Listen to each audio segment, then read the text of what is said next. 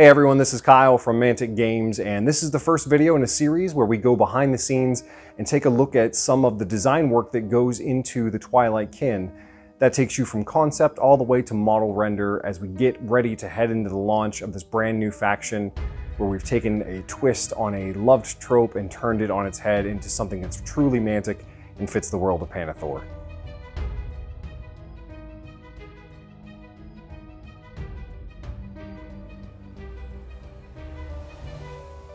The Twilight kin are a faction that is steeped in some pretty evil and twisted dark magics.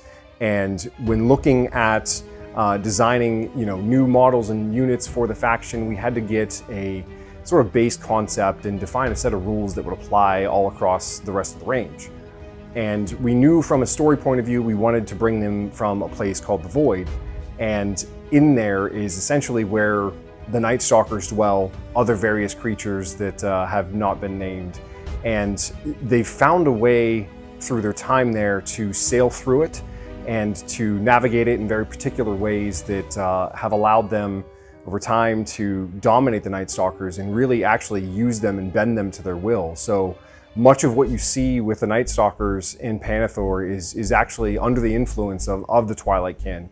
And from a design standpoint, we really wanted to have the motif of the Void being a place and a thing that would carry through the units visually and design-wise, that you would see corruption in their forms, and it would be very important to kind of capture that all across any of the designs and models that we did.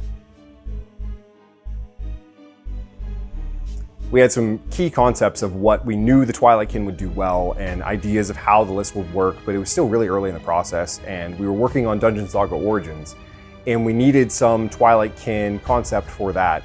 And in those sketches, I just remember being absolutely blown away when I saw the Twilight kin Impaler.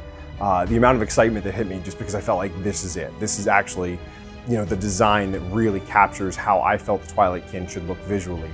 And we took elements from that and broke it down into what worked and what was the thing that was making sense, and it was the heavy armor and the corruption elements like that. We knew that from the story standpoint, we wanted the Twilight kin to be coming from the place of the Void where there was tons of corruption.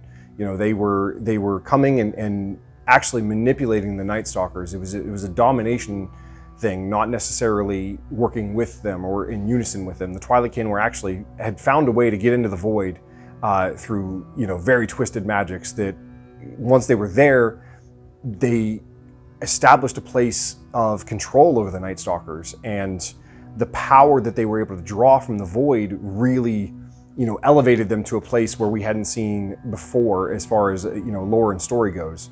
And certain units or aspects could be represented well by being injected with his power. And that took us to a place where we thought, what if the males were more easily corrupted, and some of them didn't have the mental will to control the power and corruption that they were being exposed to. And so you'd have these males that were completely mutated and crazy, possessed by the Night Stalker spirits. And then you'd have females that were more resistant to it, and something in their, genealogy, anatomy, whatever, made them more resistant to their time in the Void. So they were more elf-like in their form, while the Twilight kin males would be more bestial and sort of corrupted and mutated. And that Impaler concept that was in Dungeon Saga Origins was just perfect for that. It really captured exactly what we were looking to achieve. And it became sort of the starting point for where we went with it from there. At that point, we just had concept from Dungeon Saga Origins, but it had to translate into, a hard plastic frame for Kings of War. And how would we do that? We wanted a large infantry size on these guys because they were supposed to be just completely engorged with that power. And I mean, double the height of what an elf would be. Really, intimidating presence kind of creatures. And there would be this uncertainty of whether there was actually an elf in the armor or if it was just an elf that had been completely engorged and grown and was this tall, lanky, kind of crazy mutant shape. And we got some concept back for the early Impalers and what we would do in hard plastic. And I remember seeing them and thinking, I liked that they had this sort of Dark Knight appeal, but they felt a little too human to me. Their helmets and their armor details were, more on the side of just seeing, you know, a knight in armor that had just some, you know, darker elements to it. And it didn't feel right for Twilight kin.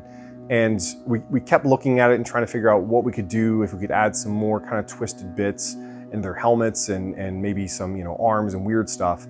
And I remember sitting in a meeting with Ronnie Renton and him saying, guys, you won already. You had the design right in the Dungeon Saga Origins, so just go back to that and make those things, you know, into the right unit. So we were doing work that we didn't necessarily need to be doing, because we really did have the winning combination right off the bat with that early concept in Dungeon Saga Origins.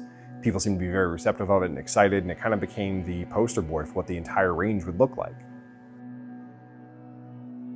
From there, we moved into some more streamlined designs where we took the things that worked, that tall tower shield, a large one-handed weapon, but something that could be, you know, fielded in a board and sword sort of style. Lots of elements of corruption, lots of size and intimidating presence, and incorporating sort of that lower cloak on the body and elements like that. So one of the things that I loved was the hands on the helmet. So we want to make sure that we had some more, you know, nods to that original design from Dungeon Saga Origins in there. That meant, you know, alternate heads that would show helmets that had, you know, fingers crawling through eye sockets, all kinds of crazy things that felt corrupted and appropriately nasty. Ronnie really wanted these guys to be the sort of poster boys for the faction, and they were quickly becoming that. So we knew that we had to get this one right, and it spent you know, hours and hours talking to Dave and Luigi, our sculptor, who would go back and forth, and we'd find the right tweaks, and we got the posing right and made sure that everything fit on the bases, that sort of thing. So you go through a lot of iterations and things that you don't necessarily think about. We look at, you know, ease of painting, minimizing straps, as you guys so lovingly like to let us know that we have too many of. There's so many fun things that go into it, but we really got to a place where the second round of concepts became what we were looking for. And then, you know, Luigi was cracking away right off the bat with some just absolute home run sculpts. And we got the Impalers to this place where they felt really intimidating, really powerful. And the rules almost writ themselves from there. So we were putting the design and rule philosophies together into a great place, and I think that where we ended up is exactly where we needed them to be. With the Impalers, we also had the Soulbane, which came from Dungeon Saga Origins, and it fit right in. It was already scaled the right size of what we needed, and that was really important.